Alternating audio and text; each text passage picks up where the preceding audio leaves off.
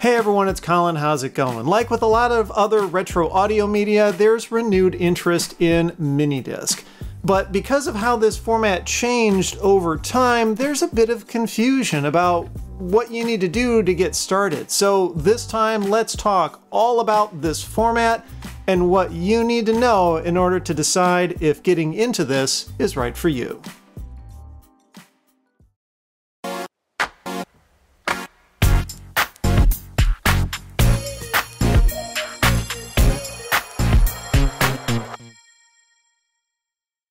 MiniDisc was launched in November of 1992, which places it at 30 years old, which is kind of crazy for me to think about.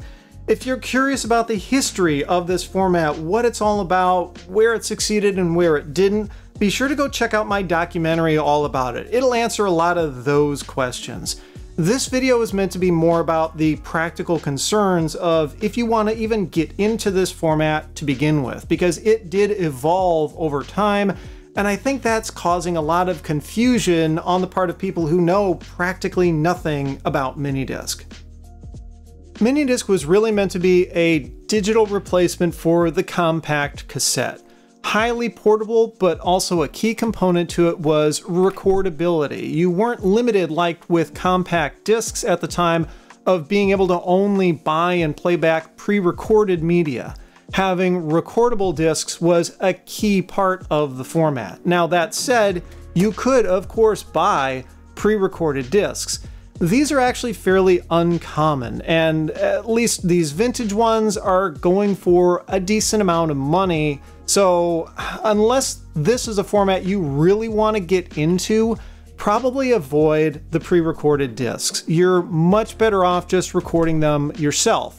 Thankfully, you've got a lot of options for doing that, and most MD recorders that are out there available to buy are of kind of the older variety, and those are going to be devices from 1992 until the late 90s or so.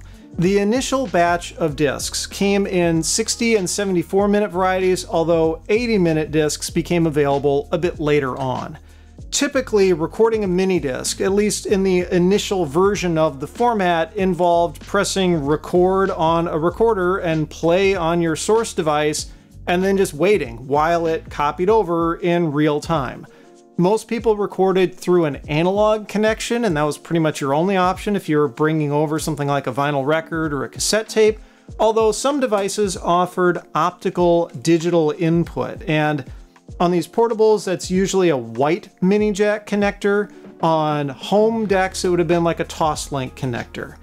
That's really kind of the biggest bummer about looking at some of this older hardware these days, is that if you do want to record discs yourself, with players and recorders from this era, you're kind of limited to that real-time experience. Now, some people actually like that. So if you're interested in that and getting kind of the full MiniDisc experience, looking at an older recorder can be a really good way to not only get that experience, but also save some money. That said, a lot of people these days are kind of impatient, and if they want to get into MiniDisc, it's to listen to newer music. They just want to experience the format. And thankfully, in the late 90s, Sony came out with an evolution to this format that makes things quite a bit easier.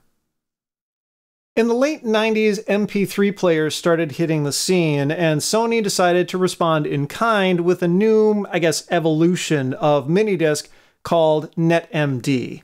Along with NetMD came a new format for MiniDiscs called MDLP, MiniDisc Long Play. The whole idea was that it got you more runtime out of a disc than just the standard 60 or 74 or 80 minutes like you had with the standard play discs that came before. And you could get MiniDisc hardware that was MDLP compatible but didn't have NetMD. That said, NetMD is really probably the biggest impact on the MiniDisc ecosystem and what a lot of people today are going to want to look for. The main reason why is it added a USB port to the recorder. For the first time, you could hook one of these directly up to your computer and using software on it, digitally copy the audio straight onto a disc. It would bring over the track title and album information for you, and you could mix the quality of music so you could have a disc that held as much as you possibly could. LP2 doubled the recording time, and LP4, as its name suggests, quadrupled it. So up to 320 minutes of music if you use one of these standard 80-minute discs. And that was the other big thing, is you could do NetMD and MDLP on standard MiniDisc media. And by the time these came out, discs were only a couple of bucks each.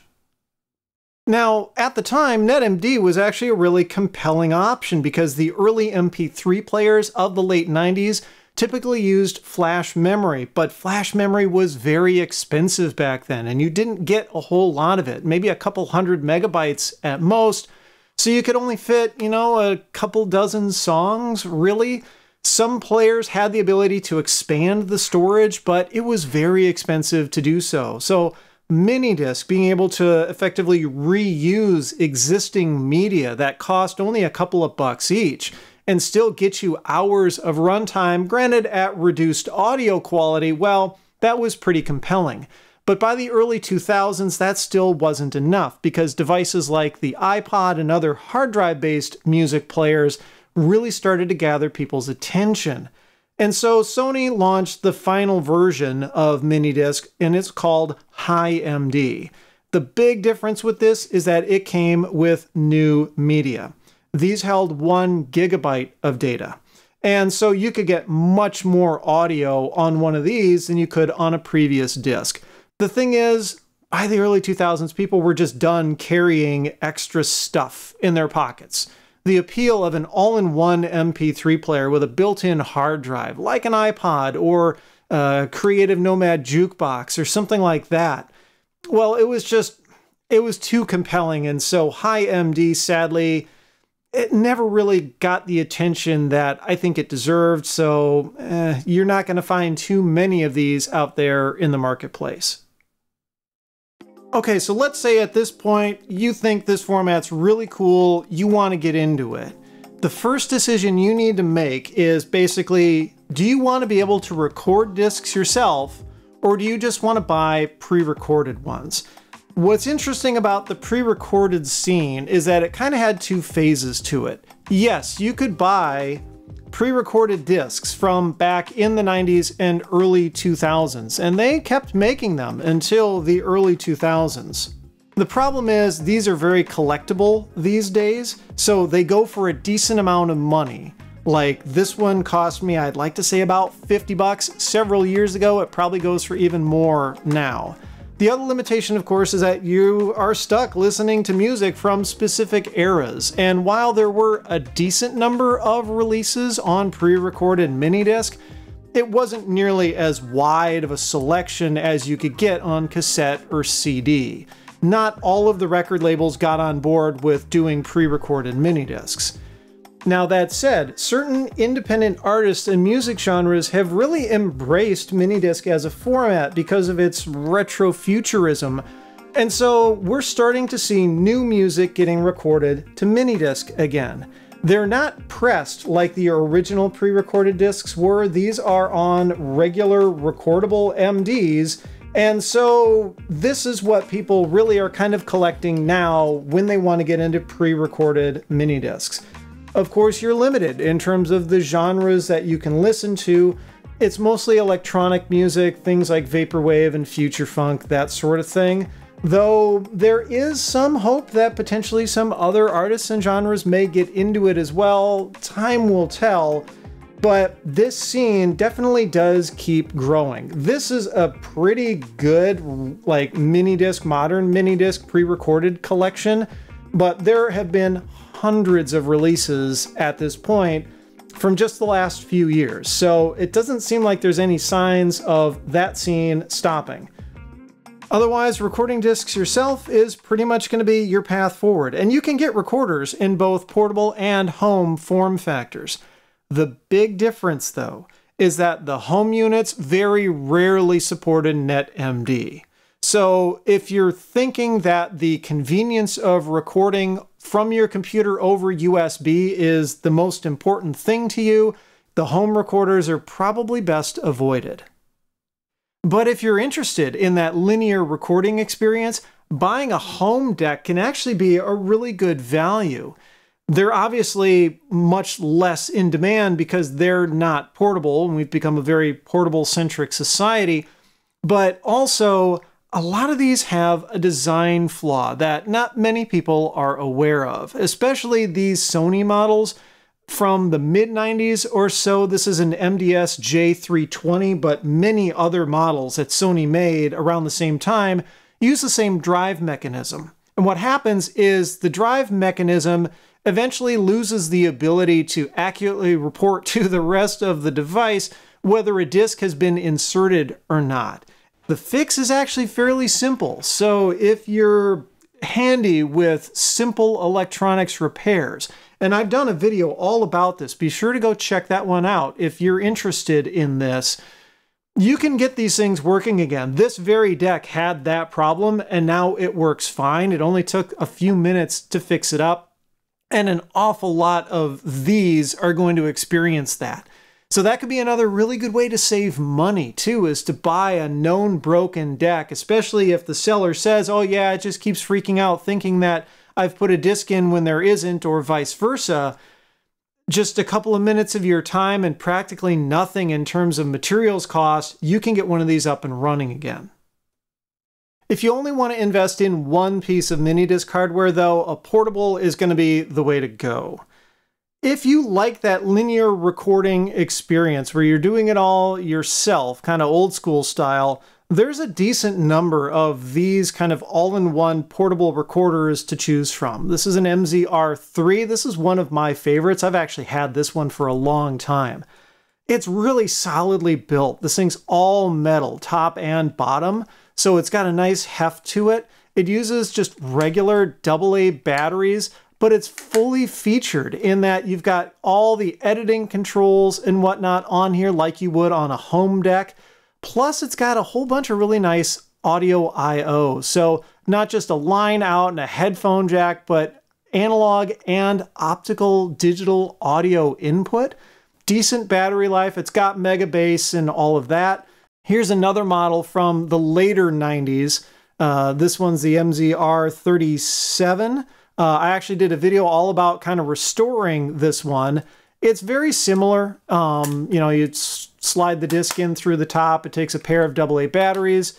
It's got the same audio I/O microphone input, which was really popular among concert bootleggers back in the day. They love MiniDisc just because of the portability and the good battery life and just how discreet it was. You could kind of sneak them into concerts when you weren't supposed to. But it still also offers really good audio editing capabilities. So if you want to start out with listening to pre-recorded discs, and then maybe later on think about recording some of your own, a recorder like this might be a good way to do it because the non-NetMD recorders go for a lot less money. They're just less popular because of the inconvenience of having to record in real time. So you're going to save some money. Another step up could be to look at some of these kind of uncommon, less popular MD-LP but non-NetMD recorders. And this is actually kind of my daily driver MiniDisc. I really only use it for playback, but what I really like about this unit is that it's very small and compact. It has a screen built in. It can record if I need to, but it also takes regular AA batteries. In fact, just a single one, and you'll get dozens of hours of playback on a device like this. These were very efficient in terms of power. Now, if you really don't care about recording discs yourself, and you're only going to go with pre-recorded ones that you buy from others, that opens up your options quite a bit and can save you a serious amount of money because there were a decent number of playback-only MiniDisc portables on the market for many years. Here's one that I had from in the mid-90s. I'd like to say this was around 1996 or so. This is the MZ-EP11, and what you'll notice about this one is there's no screen on it. This is when they really started to push to make MiniDisc as portable as possible. So what Sony did was they basically made the screen external, and you would get a wired remote control with it. So on the remote, then you could see, you know, track and title information, the runtime, the volume level, all that sort of stuff. Plus it would give you playback controls over the device. So you'd have play, pause, and track forward and back, and volume up and down. You'd plug your headphones into the end of the remote, and then the remote would plug into the headphone jack on the player and have this little proprietary connector. And over time, they got even smaller to the point where they were barely bigger than the discs themselves and could just fit in the palm of your hand. Obviously, for a player this small and thin, they leaned pretty heavily on using the remote control. But most of these devices also included some basic buttons on the side, so you could at least get your typical transport controls. Volume up and down, play, pause, forward and back, skip tracks. So the remote control really was kind of optional with these players. That's a good thing because the remotes often got lost over time, and so sometimes they cost as much as the player itself, and they're not necessarily always compatible with each other. So if you really want the remote, maybe try to find a player that comes with one. Otherwise, it could be a bit of a crapshoot to buy a remote separately and just hope that it works. The other thing to keep in mind with these super small players, just as cool as they are, is that they used a different kind of battery. They needed these so-called gumstick style batteries, which were very thin and flat, and they were rechargeable, which was great. But the problem is they're becoming harder to find these days. They are still being produced, but only by a couple of manufacturers, and the quality is kind of all over the place. So that's going to be something to keep in mind with these ultra thin, ultra small players. Something I like about this MZ-EP11 is that it takes a regular AA battery. And Sony was by no means the only company to produce MiniDisc hardware. There were a lot of other manufacturers that got on board and licensed the technology over the years. Here's another really cool unit. This one also can record. It's manufactured by Sharp, but it does go to show more about that whole like proprietary battery situation. Most players used standard gumstick batteries, but a few models like this Sharp decided to kind of go their own way with these larger gumstick batteries that were more or less proprietary to them. Same thing with this Iowa. This is a really cool device. I like this one. I like the styling of it, but it even goes more overboard with a very proprietary lithium-ion rechargeable battery. Most of the gumsticks were nickel metal hydride. So that's going to be something to really keep an eye out for if you're looking at one of these really pocketable players or recorders, is that if you are going to get into the situation where you have to use rechargeable batteries because they can't accept a standard AA, make sure at least it's a regular gumstick instead of one of these proprietary ones. Now, some people have kind of gotten around these by 3D printing enclosures that can put a regular lithium-ion cell inside, and if you're really handy, that could be a cool way to go about it. But for the majority of people who just want to get into this format, kind of no muss, no fuss, well, trying to avoid these proprietary batteries is going to be really important. Now, some manufacturers offered an interesting workaround in the form of these add-on battery compartments. Some people call them battery sidecars. The idea is that you'd still drop a gumstick battery inside the body of the main player, but you could stick this on the end and drop in a regular AA battery to increase your runtime. That said, across all these players that I've used and seen, you're not required to have the gumstick in there for the sidecar to work. So if you can buy a player with one of these sidecars, that could get you around the whole gumstick thing and just use regular like AA rechargeables. The downside is that these were usually proprietary, at least to the brand, if not the model. So you couldn't take one of these off of, say, a Sharp player and drop it into a Sony or vice versa. But if you've got your eye on a player that doesn't come with a working gumstick but has the sidecar, that could be a good way to go if you either just want to play back discs, or maybe if you want to get into having multiple MiniDisc devices, and this can be your main on-the-go player. The big problem with pretty much any portable recorder or player, though, is battery leakage. And these portable ones with the gumstick batteries are unfortunately no exception.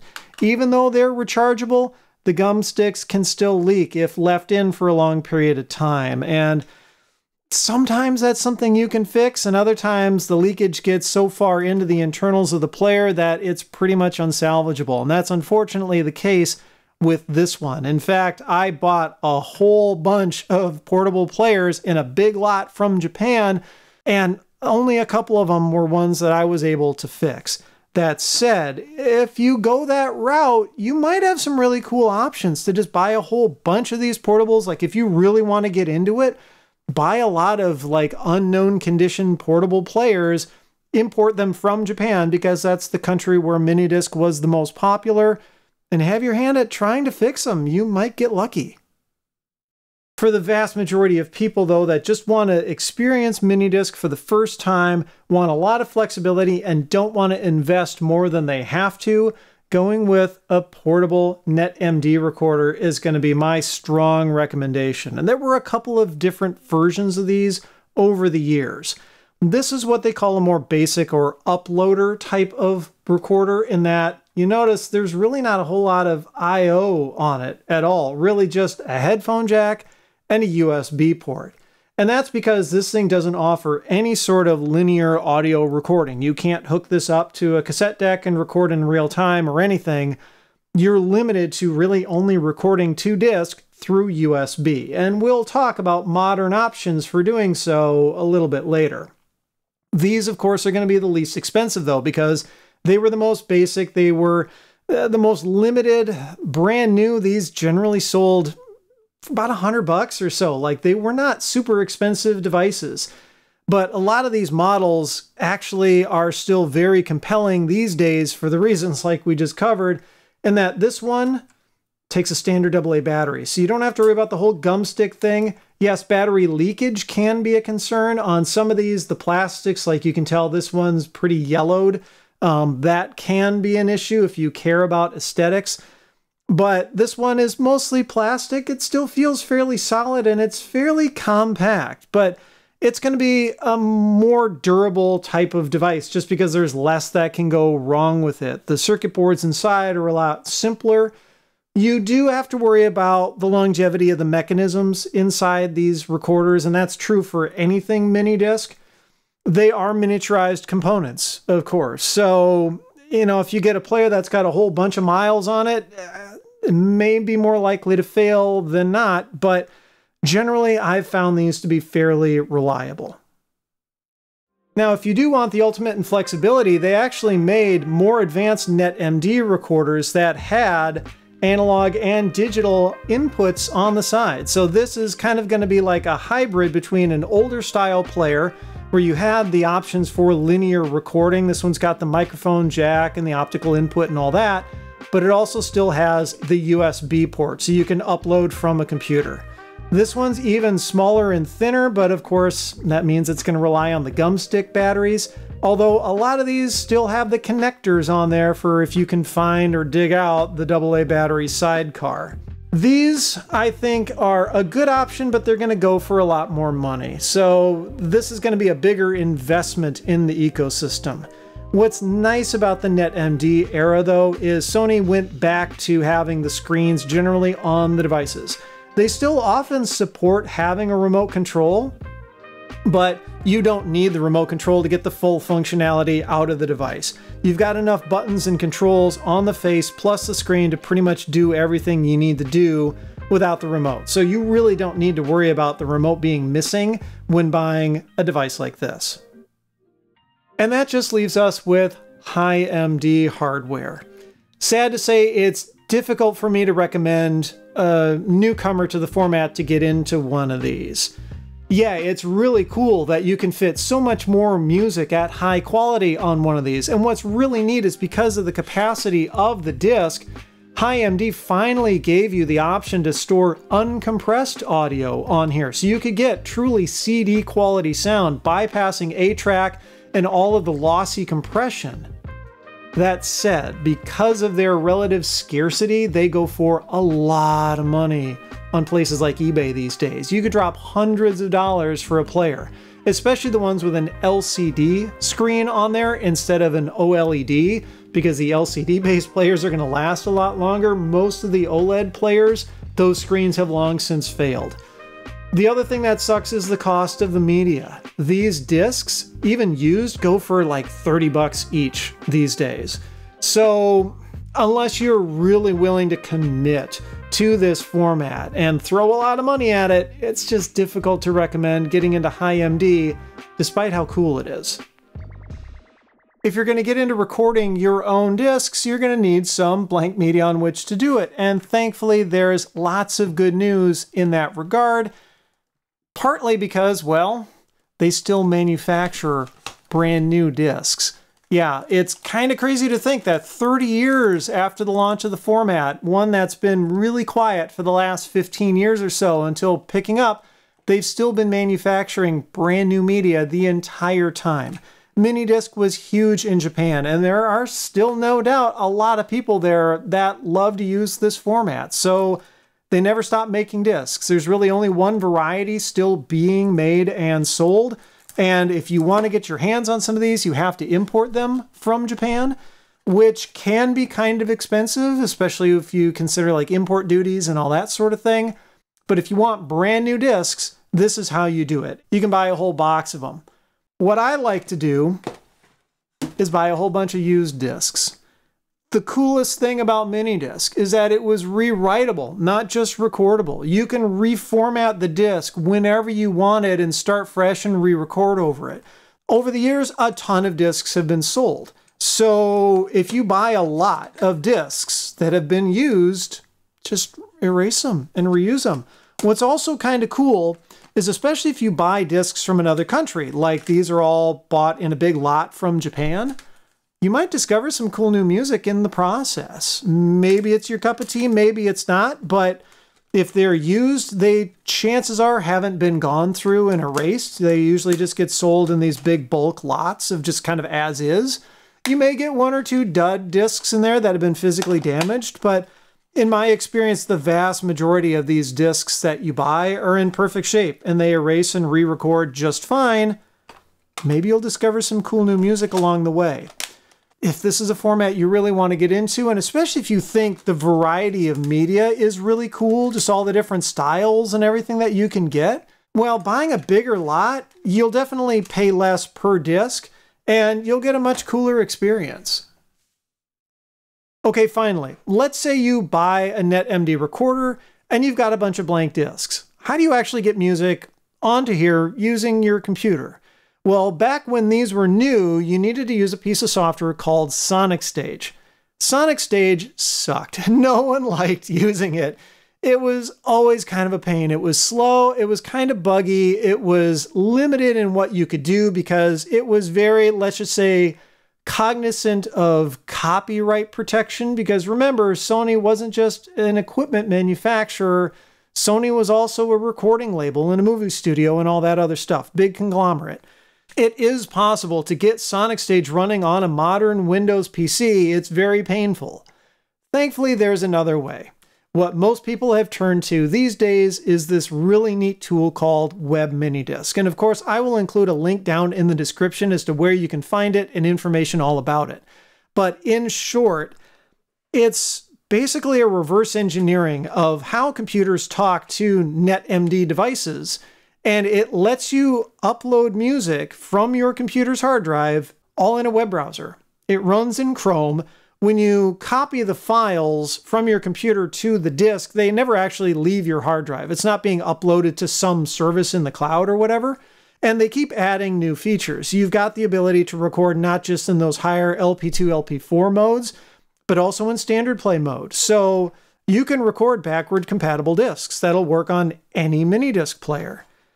That's the path forward, which is just super exciting because it totally breathes new life into this hardware. You're not trapped using that proprietary software anymore and having to do all sorts of just like wrangling to get it to work on a modern system. It's just going to work from now until, well, forever. Now, some people do have concerns about the longevity of this format, and rightly so. It is proprietary. Even though Sony licensed the technology out to a whole bunch of different manufacturers, ultimately Sony still owns it, and they haven't produced new hardware in many years. We still do have blank discs that you can buy brand new, but who knows how long that'll last. And even though there's a ton of hardware and a ton of discs out there, these are optical based, so lasers can fail, other small miniature components inside can fail over time. Some people have had luck being able to repair these devices, but in other cases they're just too far gone and have to become parts machines. And that's a big difference compared to other newly popular retro formats, especially like vinyl or cassette, in that those two are open standards. It doesn't cost a manufacturer really anything or have any barriers to producing, say, a new turntable or a new cassette deck. You can still buy brand new blank tapes and they're still being manufactured as well, even though your options are kind of limited. Unless Sony decided that this was an interesting enough format for retro purposes to really start reinvesting into. Sad to say, it does have kind of a finite lifetime. I just don't envision Sony producing new hardware again anytime soon, practically, or if ever. That said, a lot of people love to trash talk MiniDisc as being a failure, and I completely disagree with that. If you call MiniDisc a failure, that means you're only looking at it through your own experience. And in my research and experience of dealing with this format for literally decades, it was far more popular than people tended to realize.